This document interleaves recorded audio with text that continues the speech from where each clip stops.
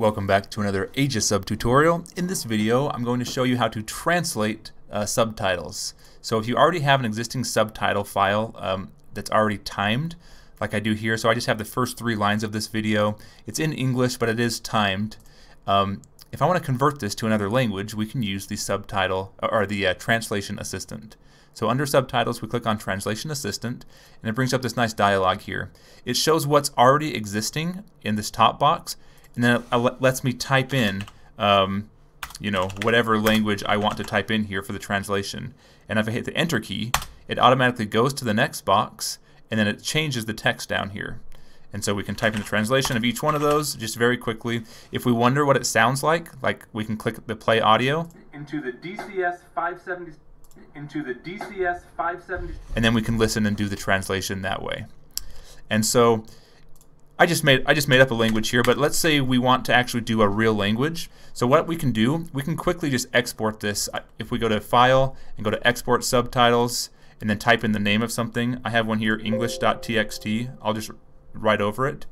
So now it's on my desktop. I can open it up and I can just read these same subtitles that are in each line here. And we can just copy. So we can copy this line. Well, let's copy the whole thing. Control copy and just go to Google Translate.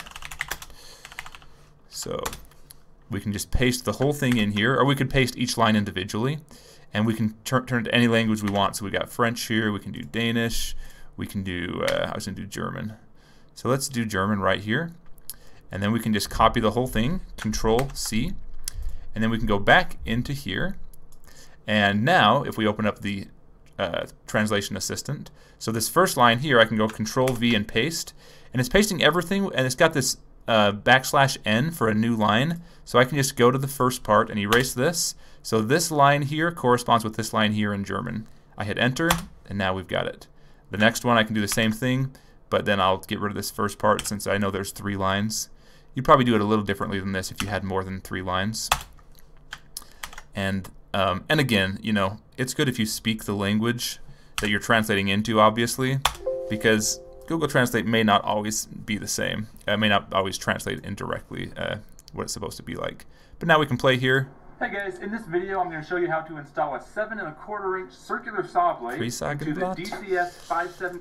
And there you have it. So we've translated the first 3 lines of this video into German. If we want to do double, we could also come in here and add a new line. So if we right click and we want to go insert before, we can actually put in here the English part too.